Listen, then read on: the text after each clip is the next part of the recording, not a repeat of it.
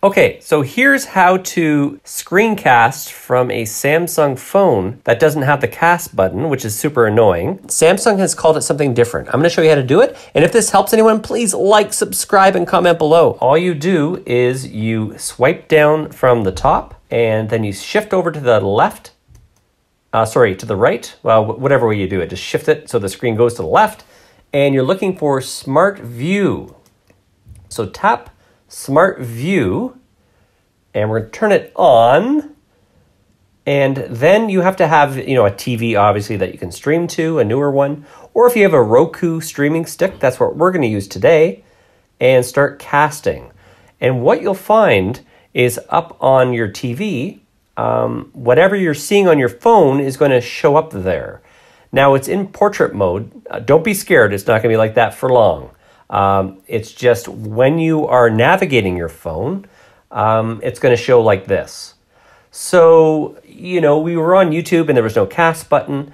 And then there's also DAZN, which is a sports app that you pay. It's about 20 bucks a month. It's good for soccer or football, as they say. So we're going to show you how it works with DAZN. So here it is here. My cousin Lynn can see this on her phone. And she's going to select something and play it. So let's see. There we go. So she's clicked it.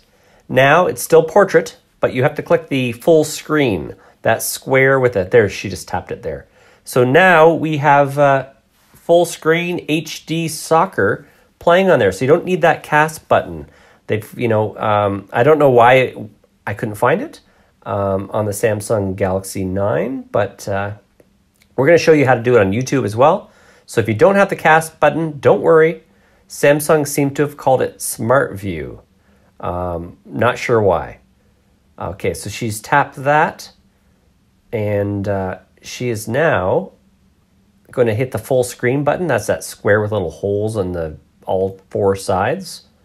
So she's going to hit that in a second. And it's going to go full screen in HD. Now to turn this off,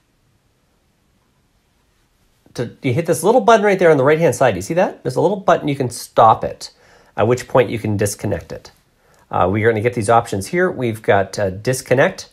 I'm going to tap that right there, and your TV will go back to normal. Okay, guys, thanks for watching. And again, please subscribe, like, and comment. Hit that bell notification, and I will talk to you guys later. Cheers, guys. Bye.